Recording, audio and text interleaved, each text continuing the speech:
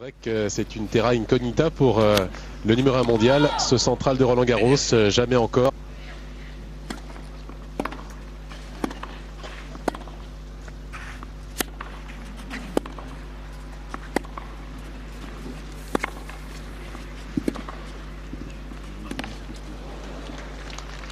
Qui ont surpris Nicolas Kiefer. Kiefer qui est loin d'être un adepte de la terre battue, c'est même sa moins bonne surface. Avoir confirmé ses espoirs-là, Nicolas Kiefer, même s'il restera un numéro 4 mondial, place qu'il son jeu, ses résultats.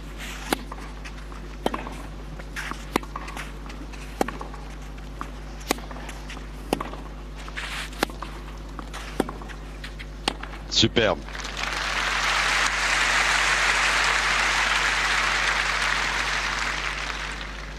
Rentard.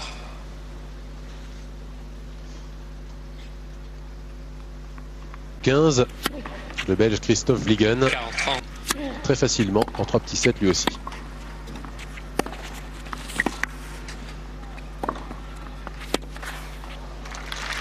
Cette première manche, double break en faveur de Roger Federer, mais tous les jeux sont pratiquement allés aux égalités.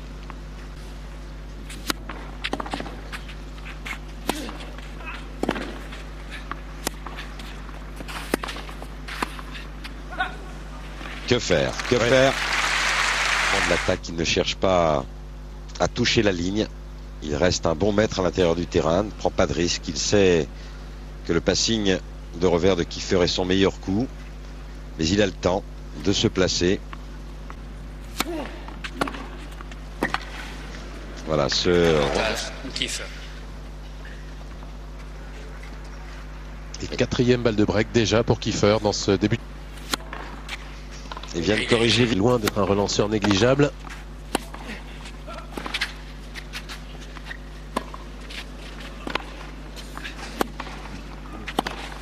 Oh oui, exceptionnel. Avantage Kiefer. Se fait insistant Kiefer.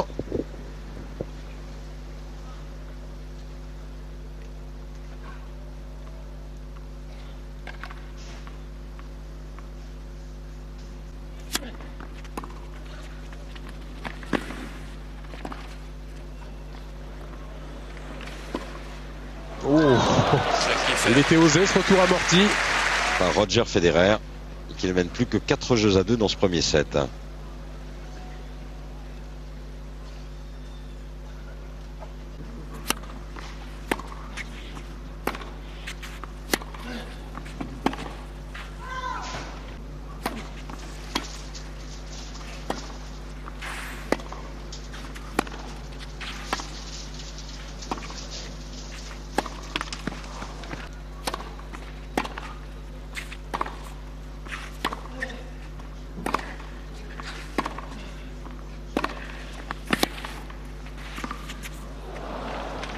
Et une balle de 5-2 pour Federer.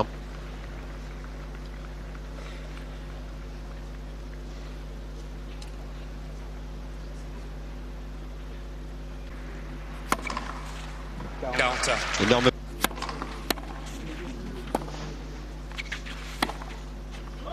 Et non.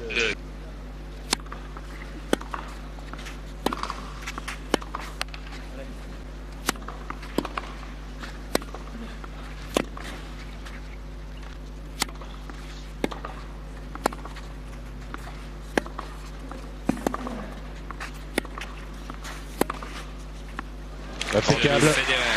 Tranquille, parti de trop loin. Nicolas.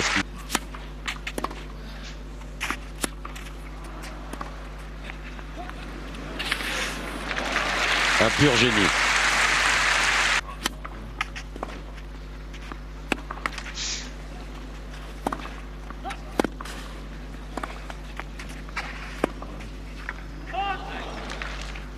Pratiquement sans rebond. Panoplie vraiment très complète avec ce revers slicé. Magnifique. Excellent. Magnifique. Et là, pour Kiefer, c'est sur une double. Le Suisse a réussi 92% de points lorsque sa première est passée. 92% de points, c'est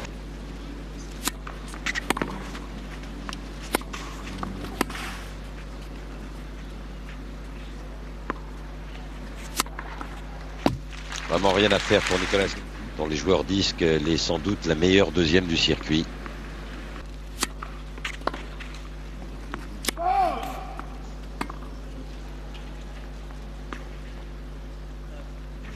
Oh.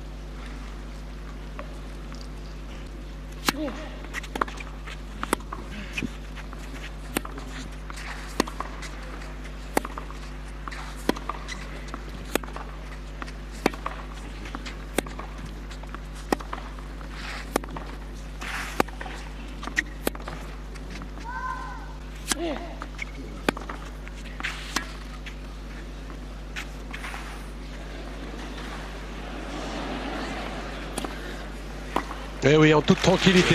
De Roger Federer à ne pas décrocher trop loin derrière sa ligne de fond, à couvrir un minimum de terrain. Il voit très tôt, c'est un coup d'œil extraordinaire. Il peut jouer la balle aussi très tôt après rebond. Bref, c'est du pur bonheur.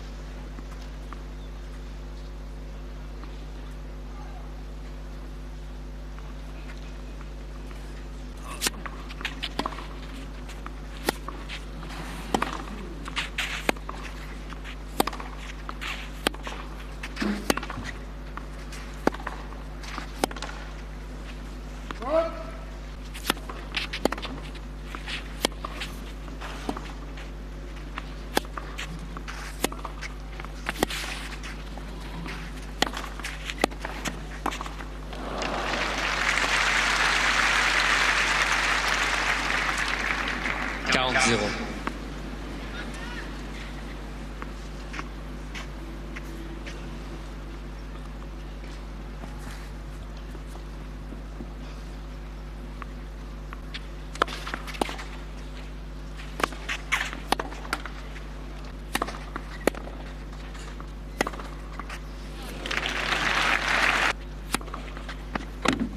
Quinze.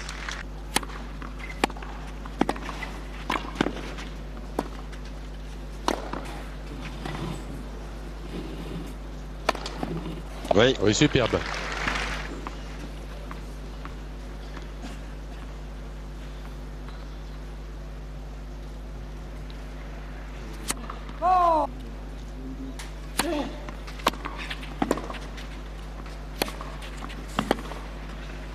oui, bien vu de la... Out. Jeu Et Kiefer. break. L'Allemand mène au score pour la première fois.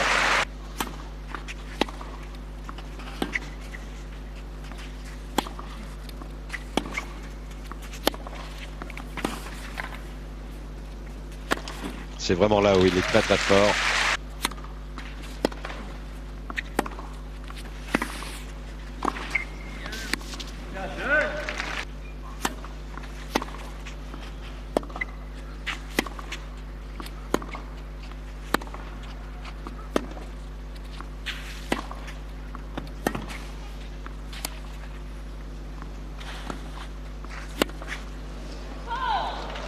Jeu Kiefer. Kiefer mène 3-1.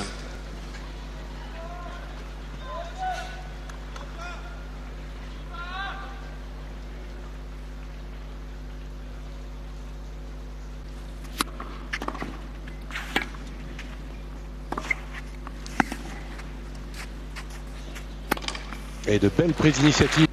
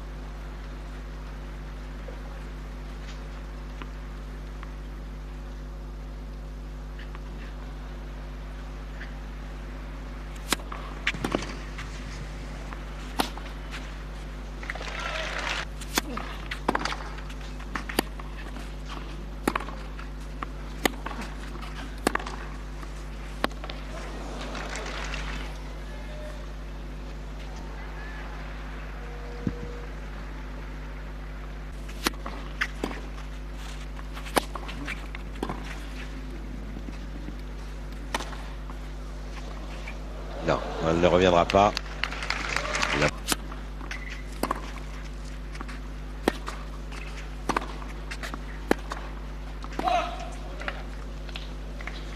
Et au 40.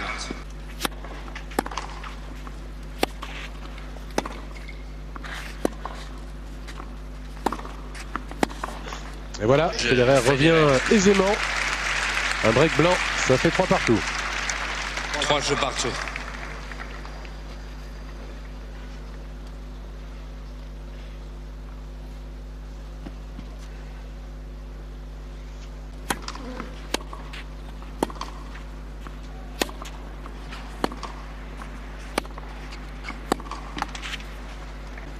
Roland Pasquale qui affrontera Francesca Schiavone en 16e de finale.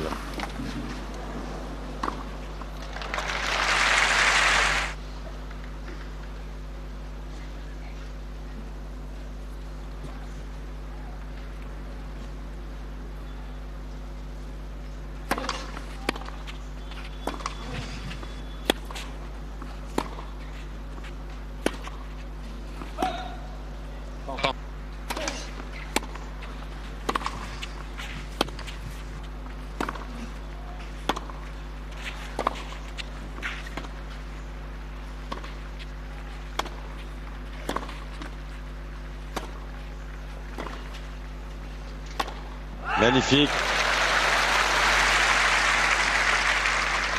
30-40.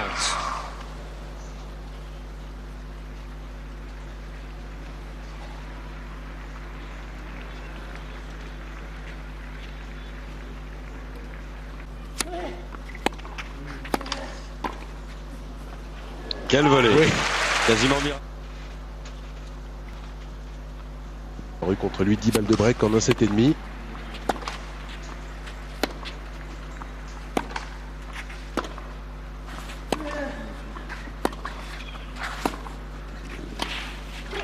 Magistral. Ah oui. Il repasse en tête. L'Allemand mène 4-3 après 1h14 de jeu. Kiefer mène 4 jeux à 3.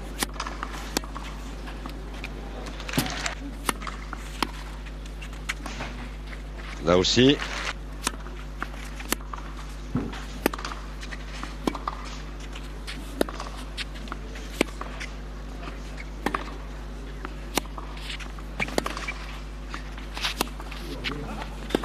Oui, il n'a pas moyen.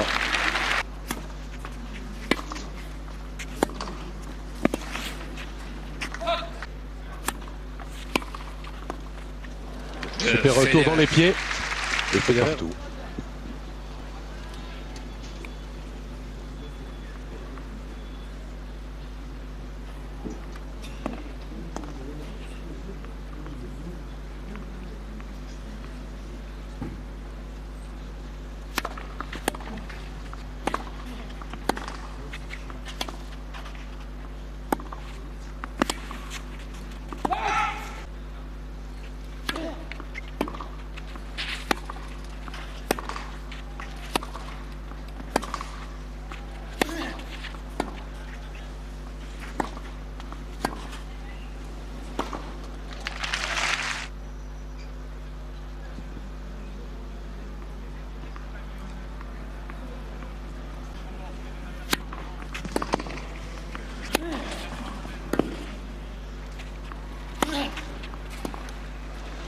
Et ça va vite, tout droit de Roger Federer.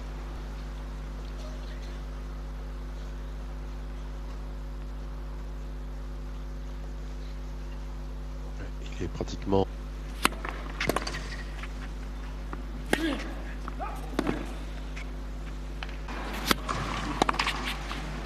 Oui, transpercé. 15-30. Pas esquisser le moindre geste, Kiefer.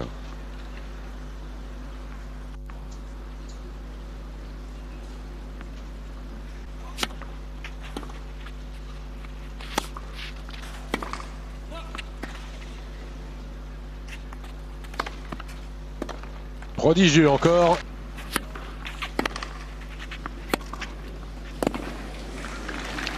Ouais.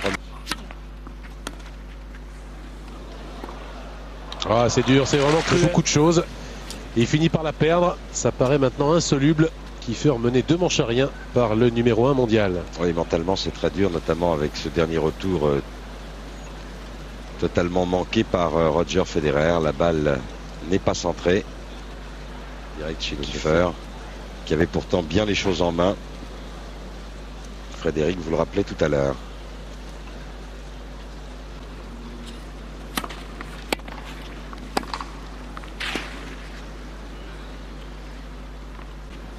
De haut niveau, Mirka Vavrinek.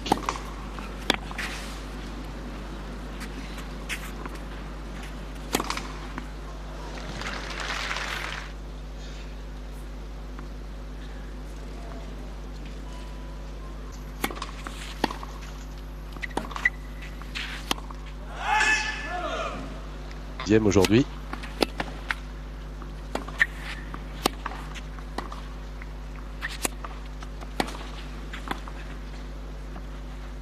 Oui. C'est passé longue ligne. Un jeu partout.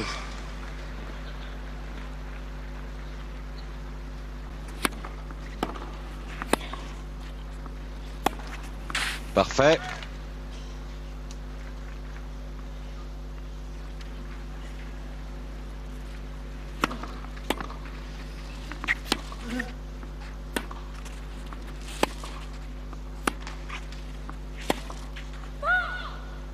Zéro 30.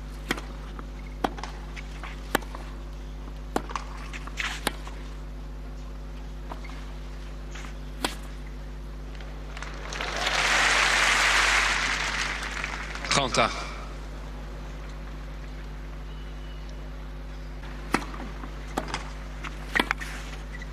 Mais en tous les cas, cette chance, il l'a. Là, il n'y a rien à faire. Dès que la balle rebondit, on est tout de suite mis à 2 mètres de celle-ci.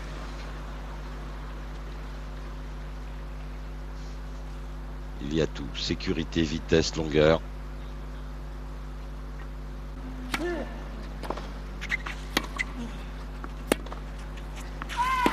Je Federer. Encore là.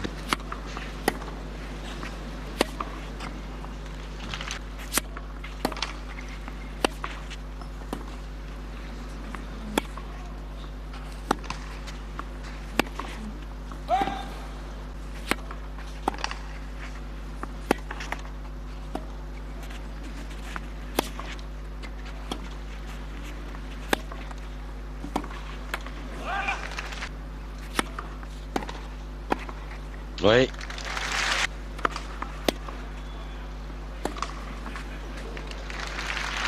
Espagnol Feliciano Lopez qui bat Karol Kuchera, le Slovaque, en 4-7, 6-7, 6-3, 6-4, 6-4. Lopez qui pourrait bien être l'adversaire de Federer, justement, en 8e de finale.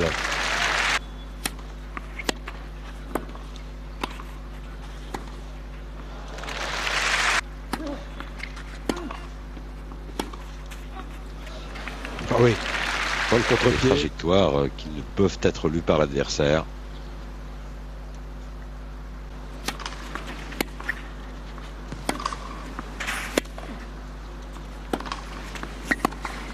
Splendide.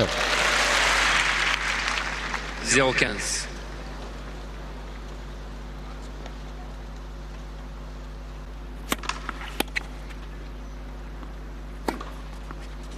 Parfait.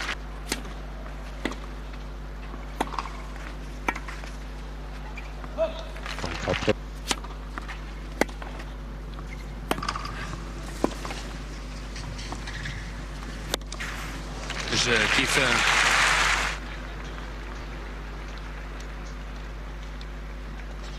Donc un break pour l'instant dans ce 3e set, à l'inverse d'un 2e set qui en a été parsemé.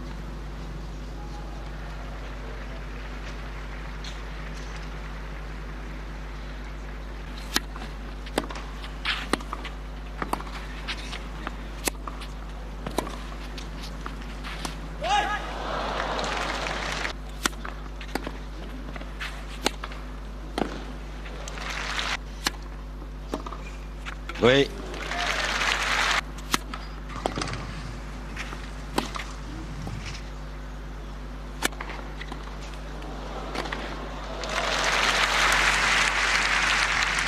Avantage, Federer.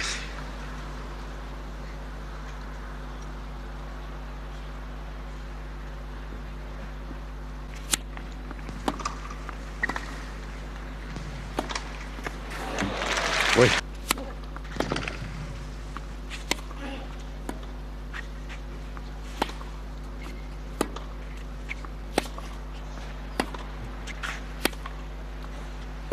Oh là là, quel coup droit, quel angle.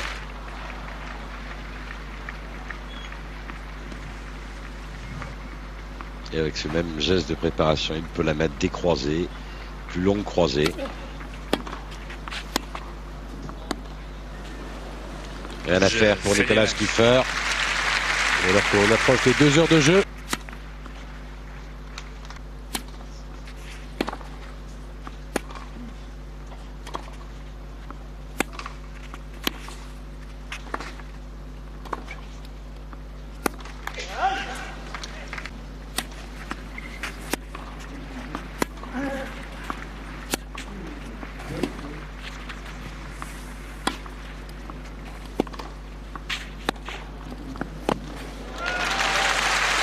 Et mal embarqué dans cet échange d'entrée. 30-40. Balle de break pour Kiefer. Oui, laissant les choix à Kiefer.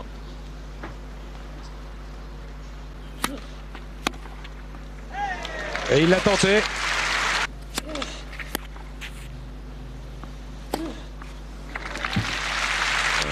De break contre lui sert systématiquement le ventre du relanceur.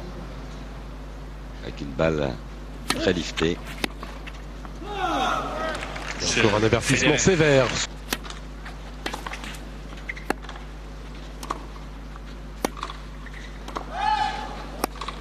« 0-15.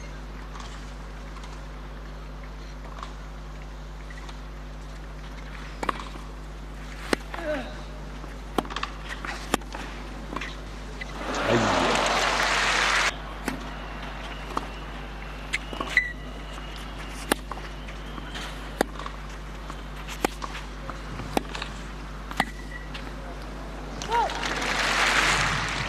Trente-un.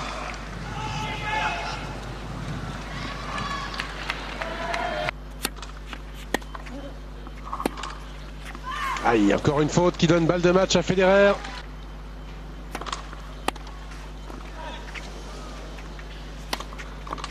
Wow. Magnifique. Avec une tête de raquette bien tenue par l'Allemand. Poignet solide au filet. 41. Ligne. Roddick. Avantage, Kiefer.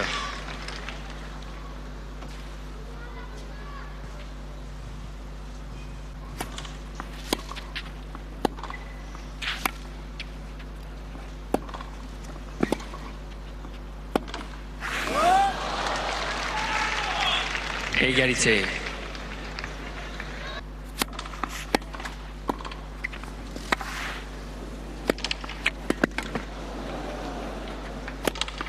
Oui. C'est quasiment la première.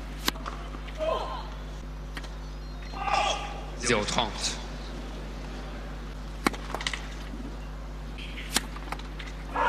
La 12e et 3 balles de break. 0-40.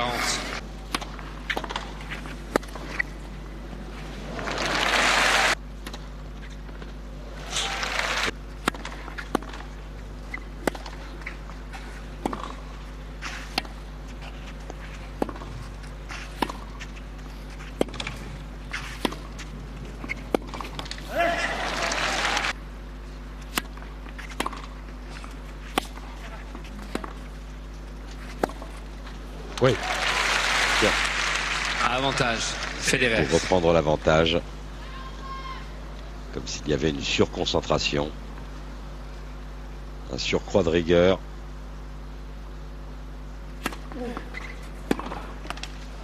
Peut-être un petit électrochoc salutaire. Ces 3 balles de break sauvées par Roddick.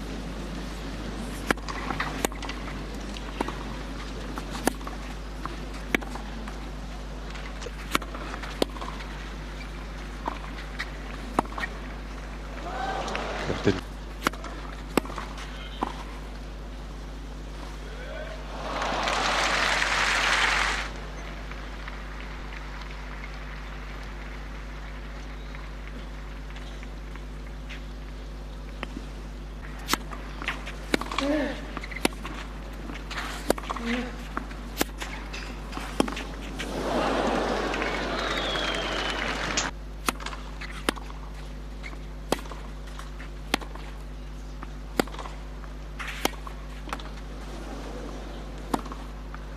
Et oui, rien à faire. Là encore, Kiefer est fixé.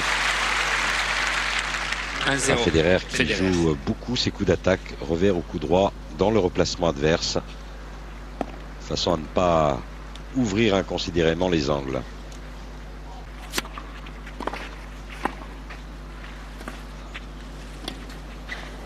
Superbe. 1 partout.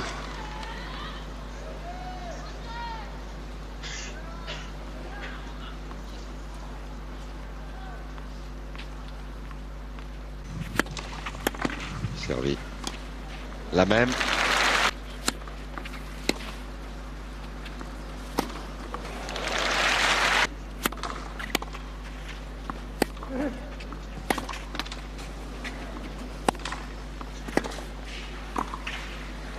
Oh oui. Magnifique, magnifique. Sur la ligne.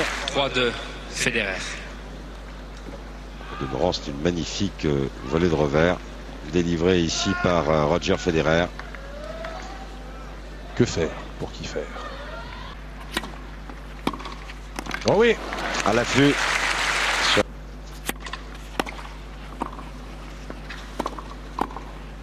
Oui, c'est tenu. Dans le pied 4-3. de Roger Federer. Federer.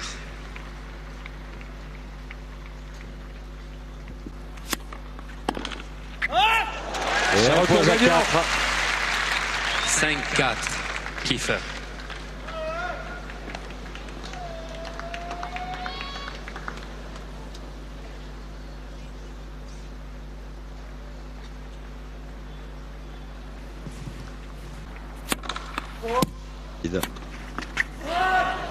Aïe, la double. Il va quand même vouloir vérifier Nicolas Kiefer, mais c'est bien une double faute. Il a cru à l'ail sur seconde. 6-5. C'était du qui tout double, comme Kiefer. souvent. Donner un point. 6 partout. Malheureusement.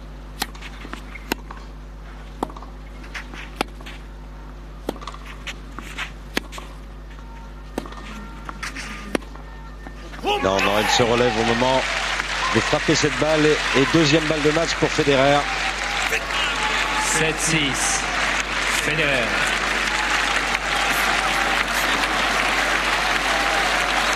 Pour la deuxième fois, elle sera sur le service de Nicolas Kiefer.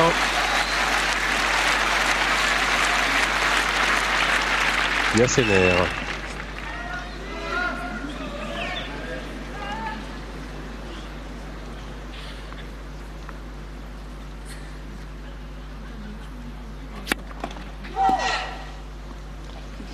Hélas pour lui, pas de première. Alors, coup de poker encore sur la seconde. Hélas, Oui. hélas. Il C'est a le mauvais mis scénario. encore.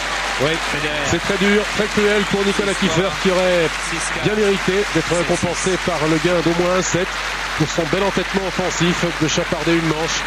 Ça n'a pas été le cas. Il est battu en 3-7 par un Federer assez économe de ses efforts, mais qui aura une fois de plus réussi à repérer les points très importants et à s'en tirer en 3-7. Vraiment moindre mal. 2h30 de jeu, contrat tout à fait rempli par le numéro mondial qui gagne un match sur ce court central pour la première fois de sa carrière. Il est en 16e, Hervé.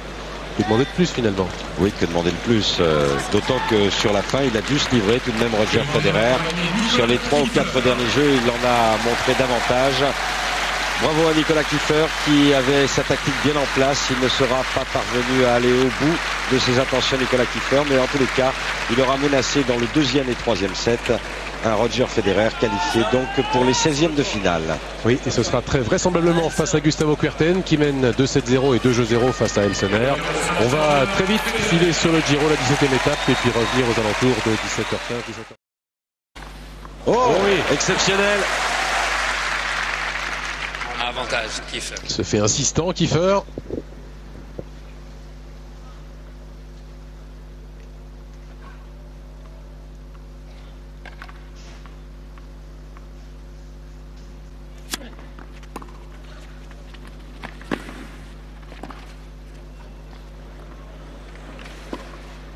Oh.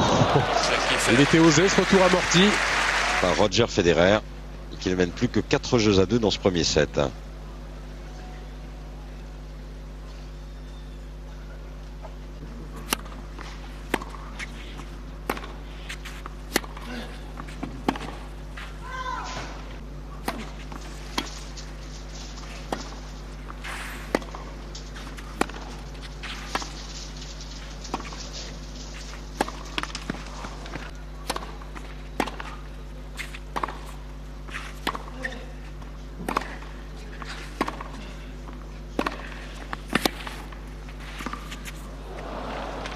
Et une balle de 5-2 pour Federer.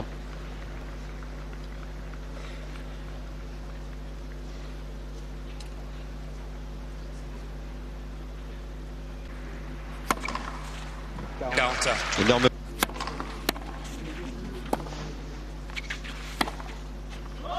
Et non.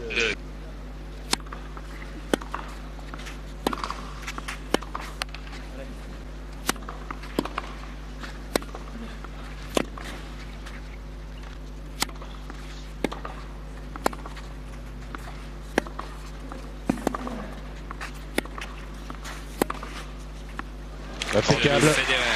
Tranquille, parti de trop loin. Nicolas Kiefer.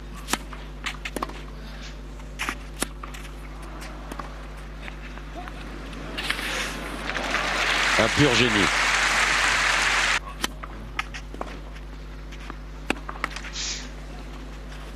Trois jeux à 1.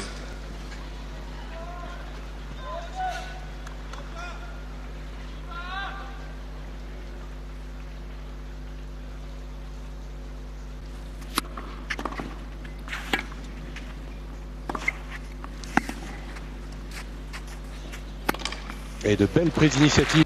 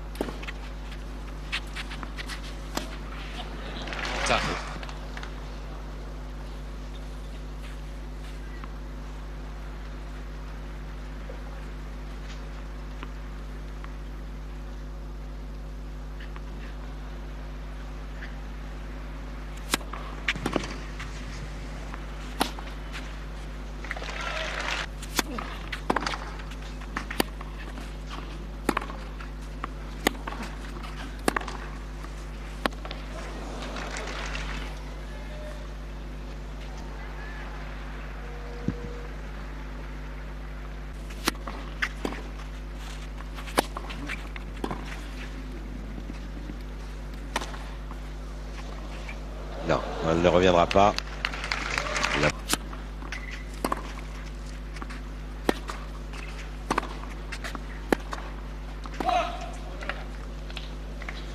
Et au 40.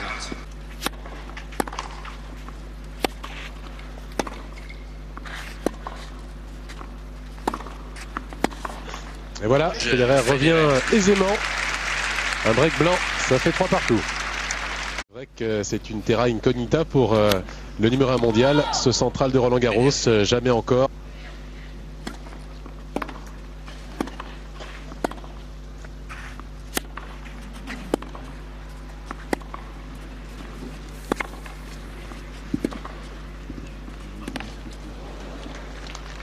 Qui ont surpris Nicolas Kiefer. Kiefer qui est loin d'être un adepte de la terre battue, c'est même sa moins bonne surface. Avoir confirmé ses espoirs-là, Nicolas Kiefer, même s'il restera un numéro 4 mondial, place qu'il son jeu, ses résultats.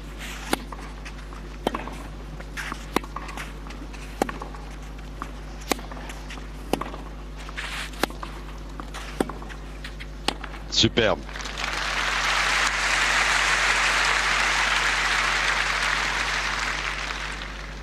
Quentin.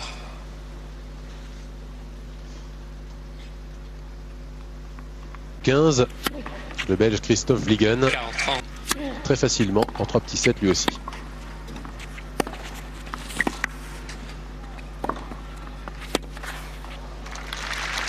première manche, double break en faveur de Roger Federer, mais tous les jeux sont pratiquement allés aux égalités.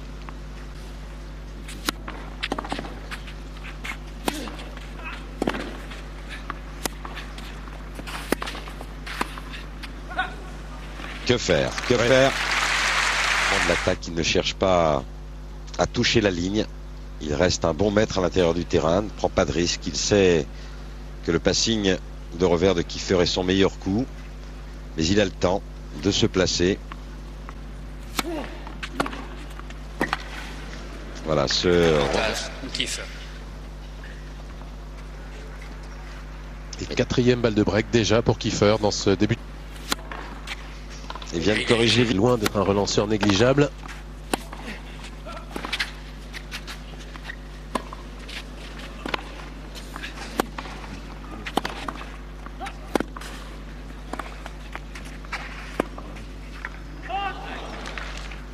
Pratiquement sans rebond. Panoplie vraiment très complète avec ce revers slicé.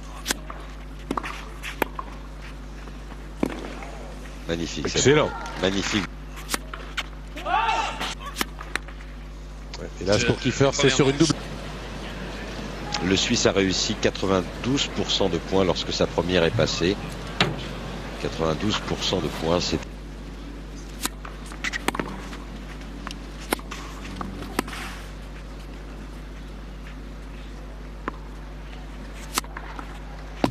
Vraiment rien à faire pour Nicolas, dont les joueurs disent qu'elle est sans doute la meilleure deuxième du circuit. Oh.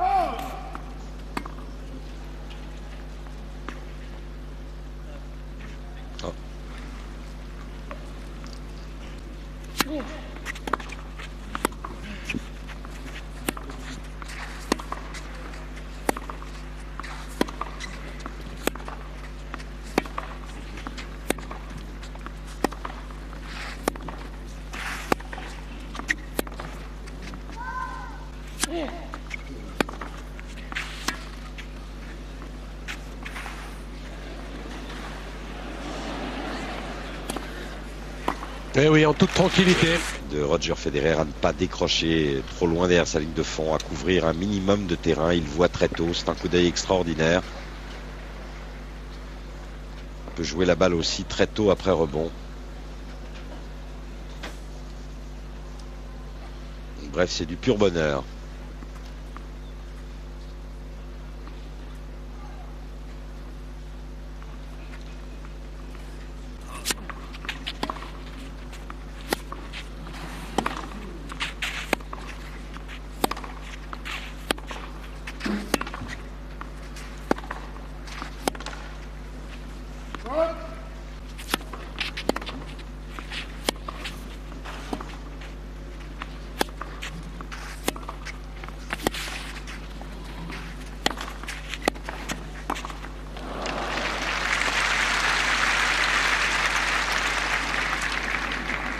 Zéro.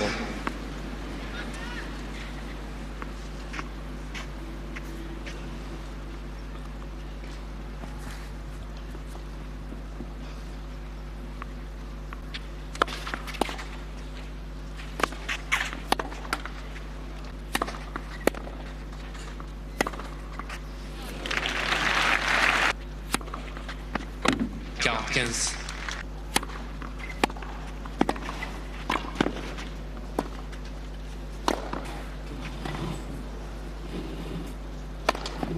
Oui, oui, superbe.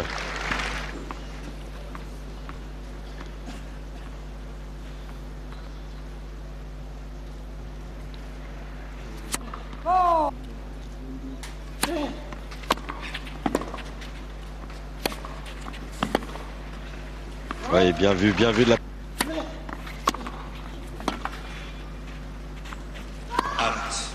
Et break. L'Allemand mène au score pour la première fois.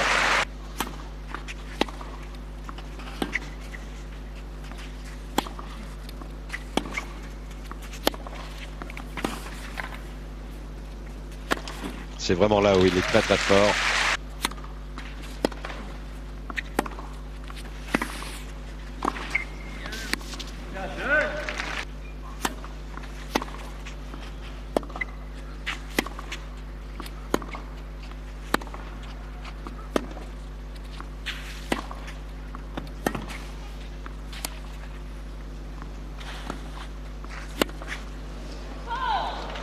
Kiefer. Kiefer met